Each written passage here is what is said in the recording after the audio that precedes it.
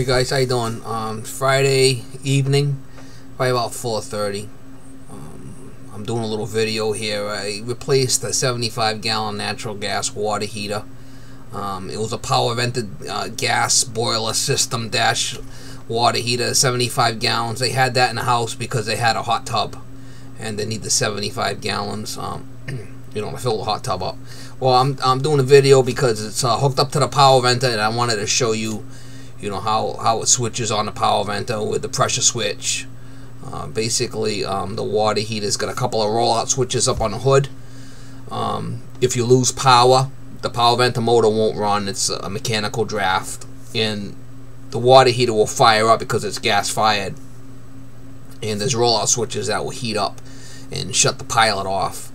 And some of these new water heaters, you have to wire them differently. Before, you used to have a thermocouple. You'd have a thermocouple adapter you'd put in there, and you would switch to that thermocouple adapter with the two rollout switches on the hood. But the new heaters, you got to do it a little bit differently, and I go over that on this. 75 gallons, very heavy to get out of a cellar if you got to go upstairs by yourself. You really need two guys to be able to lift that thing up the stairs on the hand cart. I could do it barely, so luckily there was someone there at the house that could help me. I got it like halfway up on myself, and I couldn't do it anymore, so I had to ask for help. God forbid, right? Ask for help. But anyway, hope you guys enjoy this video.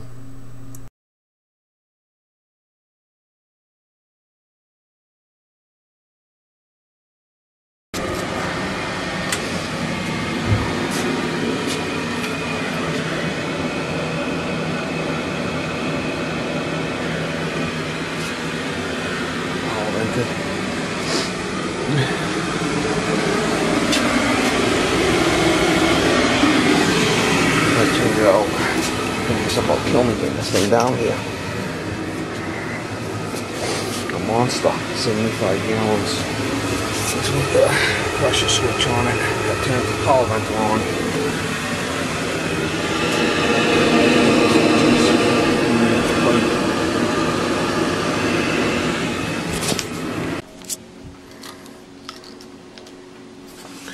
There you see these two rollout switches. That's the safety in case the power and the motor goes off. And you can see down here it's hooked up to the thermocouple through those two wires.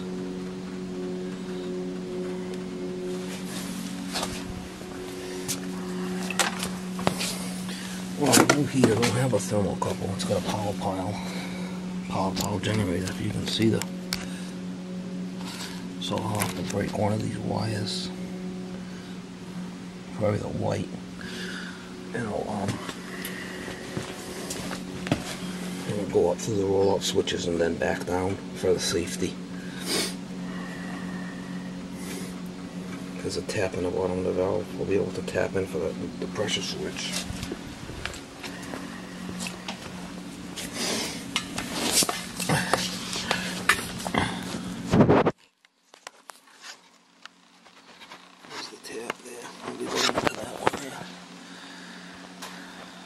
Good work.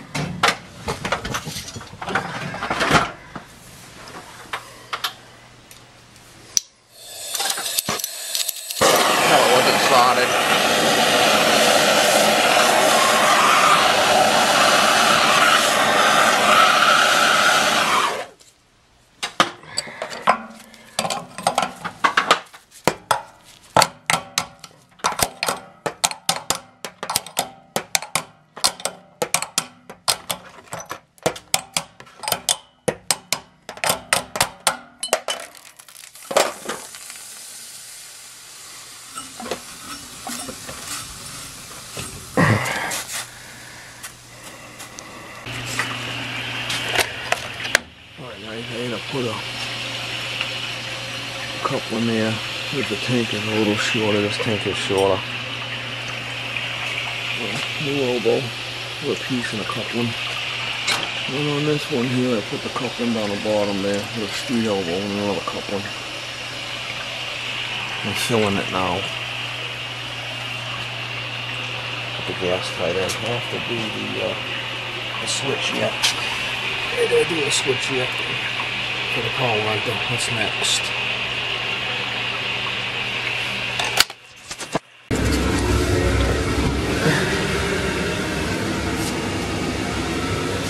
Alright guys, I got the new tank in. I got the roll-up switches. Basically what that does is the powerventer shuts it off. The power, you lose power, and this water heater will run because it's hooked up to the gas. It will heat up and shut off the unit.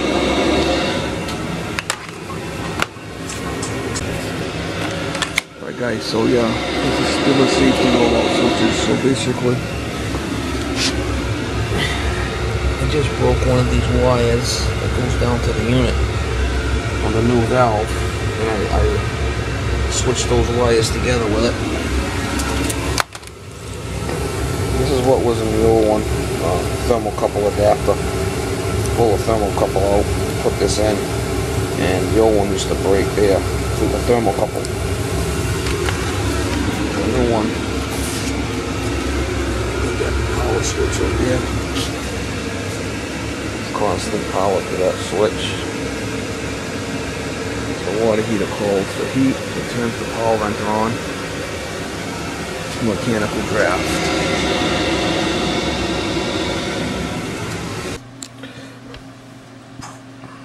Alright guys, I'm going to go over the wiring diagram of the water heater.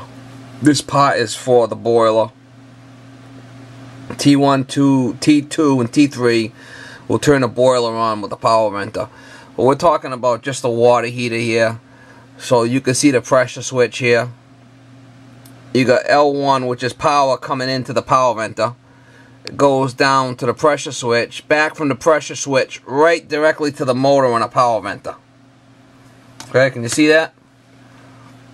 And then here's the rollout switch here, going through the thermocouple. But with a new water heater, I just broke the white wire that goes to the power pile because there's no thermocouple on the new water heater. So here's the two rollout switches. So that's how it's wired. For some reason, if you lose power to the powerventer motor, the water heater will still run. Heat up these rollout switches and trip the safety on the power pile generator down below and shut the pilot off for the water heater. So that's how it's wired. 75 gallon. Oh, I gotta get this beast out of here. I don't know if I can do it, man. It's gonna be heavy. Yeah, usually I can barely get him up the stairs. Look at that beast in there. I needed help getting it out of the cellar. I couldn't do it myself. Couldn't do it. 75 gallons. That thing's heavy. But anyway, the job's done. Alright guys, that's a 75 gallon there. And that's a 40 gallon. I have no problem getting 40 gallons out of the cellar by myself, but this 75 was a bear going up the stairs. One heavy unit. So